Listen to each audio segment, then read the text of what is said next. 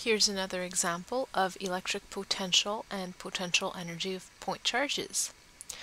Small object with a mass of 1 milligram carries 3.125 times 10 to the 12 extra electrons.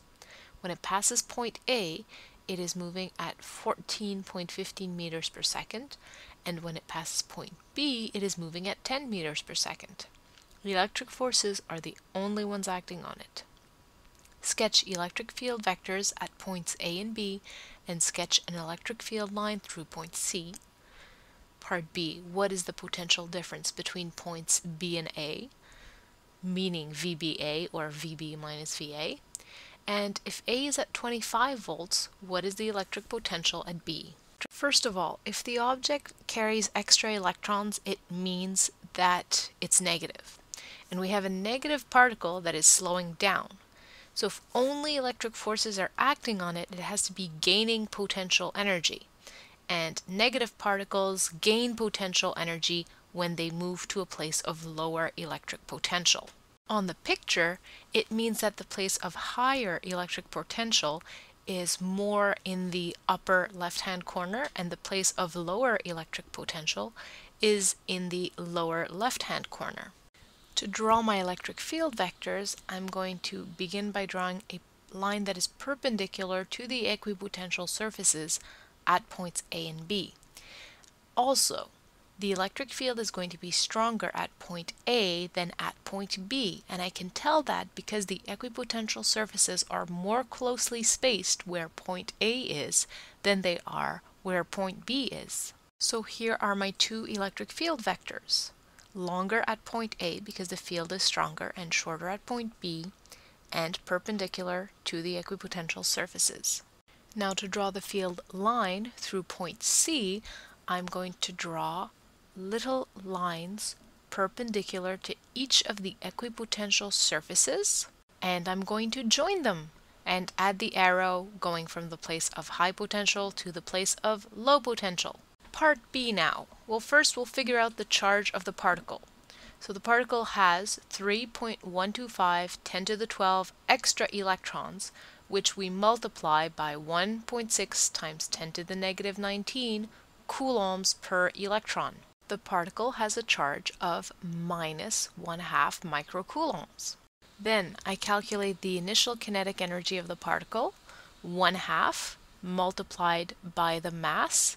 Remember that 1 milligram is actually 10 to the negative 6 kilos, and multiplied by the speed squared, so 14.15 squared, and that gives us 1 times 10 to the negative 4 joules.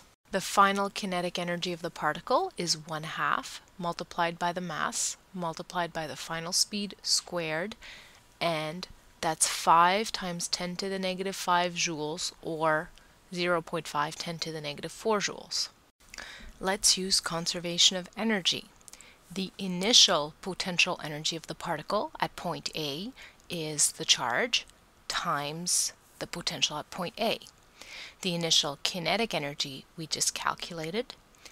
Only the electric forces act on the particle. That means that there's no work done by non-conservative forces, such as friction or anything else. The final potential energy is the charge multiplied by the potential at point B, and we just calculated the final kinetic energy. So we're going to rearrange the equation to solve for VB minus VA.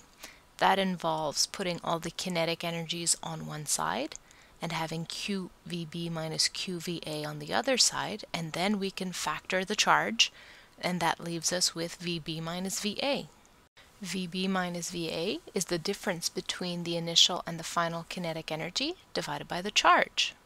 So 1 times 10 to the negative 4 joules minus 5 times 10 to the negative 5 joules, the whole thing divided by 1/2 microcoulomb, negative of course, gives us minus 100 volts between points B and point A. If the potential at A is 25 volts and B is at an electric potential 100 volts lower, it means that B is at an electric potential of negative 75 volts. And I can go back to my initial diagram and relabel the equipotential surfaces. A on the 25 volt line, and because there are 4 lines after that, the next line would be 0 and then minus 25, minus 50, and B is on the negative 75 volt line.